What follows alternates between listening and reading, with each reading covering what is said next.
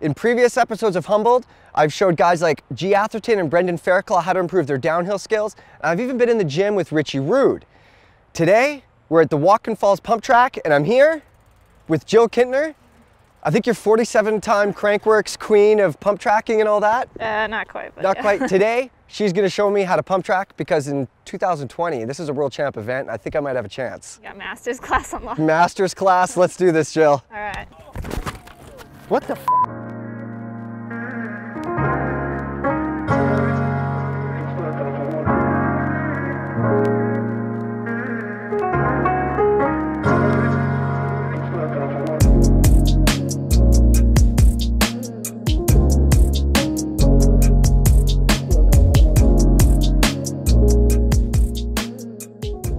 All right, Jill, so we're here at the pump track. This thing looks super smooth. It looks like Imbo was here at the local dirt jumps and just smoothed everything out. There's no roots. What am I gonna learn here that's gonna help me on the trail? Well, basically, I think riding a hardtail teaches you a bunch of things about like your timing, your body position, and there's no like crazy bike setup that like will hinder you in any which way. So it's like a very pure breakdown of skill, I think. Okay, skills that I could maybe apply on the trail. Yeah, I mean, pumping applies to every bit of trail. Like there's like a little mound, you want to like pump it and get free speed. So this is, I don't know, it's fun. You can play, you can like come up with combinations. It's got cornering, pumps, like. Okay, so if you were to break it down, let's say we work on 3 skills here. You're gonna try to make me good, at least acceptable. Yeah. What 3 main skills should I be concentrating on? I guess in the big picture, it'd be like pumping, cornering, I can't do that. and then linking them together. Oh shit, and putting all of them together. Yeah, okay. You gotta put it together. Okay, so you're gonna teach me how to pump? Yeah. You're gonna teach me how to hit those corners hard? Maybe? I'm gonna try. You're gonna try, and then we're gonna put it all together and we're gonna try to do a lap of the pump track. We'll see what happens. Yeah. First step before you go to the pump track, what's my first lesson? Learn how to do squats. Okay, show me what to do. Okay, so the gist of pumping is that you want to keep your feet fairly level most of the time and equally weighted. So I kind of think that like your hips need to stay centered over the bottom bracket to make that happen. So when we, like lower and raise, we want to keep our balance centered. So it's very much like, like the neutral ready position that everyone teaches. So if you get on your bike and you like stand super tall locked out, you'd be fairly centered on your bike already. Okay. Like because your feet wouldn't move or dip or anything, and then you add a slight bend in your elbows and your knees, and that's kind of where you'll return to anytime you pump or anything. That's home. Come back to neutral always. So you're centered on the bike, you feel good, and then as you're pumping, you'll keep your feet equally weighted and your hips just sink straight down with a deep bend in your elbows and your knees. Like your torso stays the same, the bend in your waist stays the same, and you just sink your hips straight down. Okay, not moving back, not moving forward, you're going straight down. So the next step is timing, basically. So like I said, you have your you'll always return to neutral, and then you're in ready when like gravity will naturally like compress you a little bit. If you think like a spring, straight down, back up, like you kind of are like a little piston working away. But when you're coming downhill, like you don't weight your body until your back axle crests the top of a roller, and then you add the weight.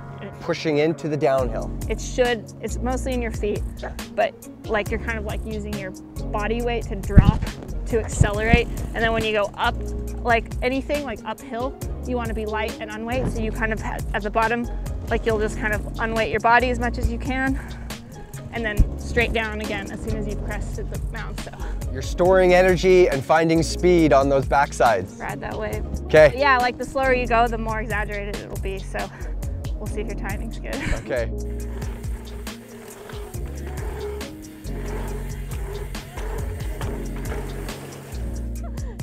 I don't know, you got a little bit like off the back there. You were all... Too far back? I think so. Okay, so it looks like I got some room to improve. Jill, can you show me how it's done?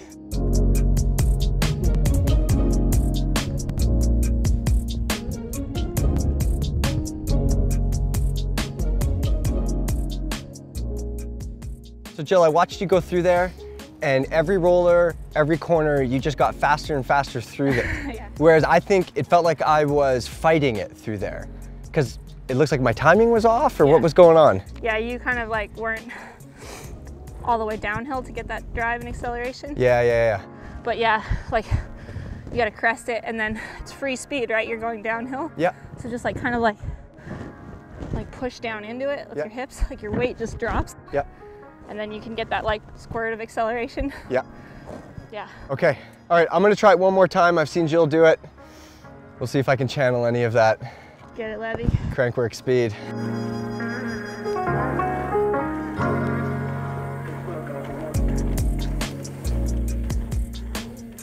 That was better. It was like definitely more with your feet, like you're using your leg energy. That felt like a lot more leg work. All right, Jill, I've clearly mastered pumping.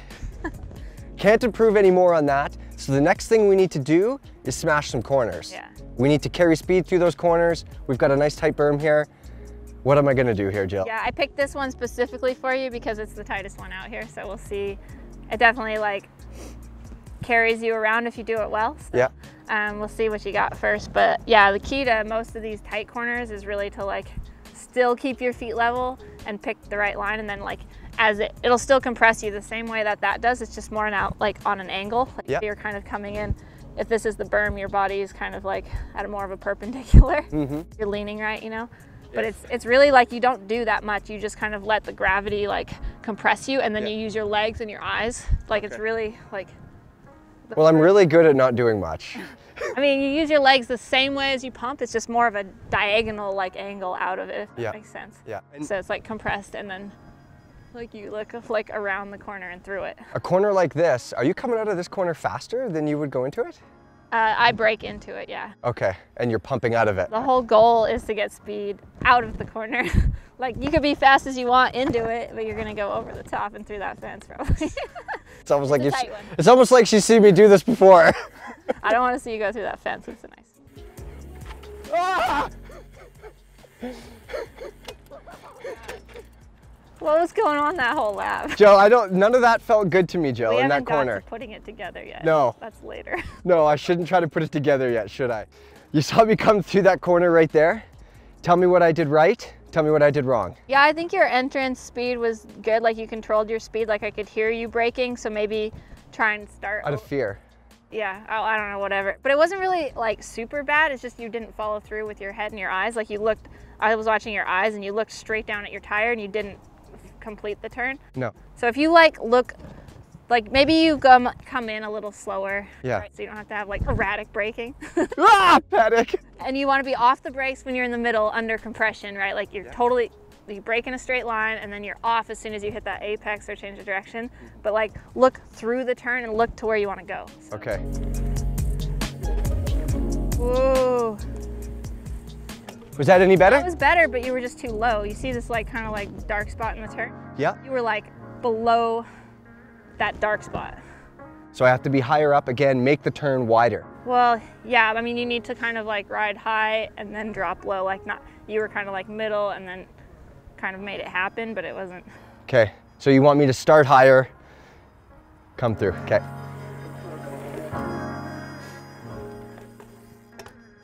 I mean, that's so much better than when he started. Remember how off balance and you went over the edge there the first time? The other times it just felt like I was gonna tip to one side or not, and now it feels like I'm like pressing into the corner and I could just carry momentum and speed through it. Okay, so Jill has taught me how to pump these rollers. She's done a good job of teaching me in the corners, and now I'm gonna put it all together and I'm gonna try to keep up with Jill around this pump track. We're gonna do a lap or two. I'm gonna try and stay on her wheel. Jill, there's no reason to go crazy here. It's not Crankworks. I don't know, Levy, we'll see. Okay, all right, let's do it.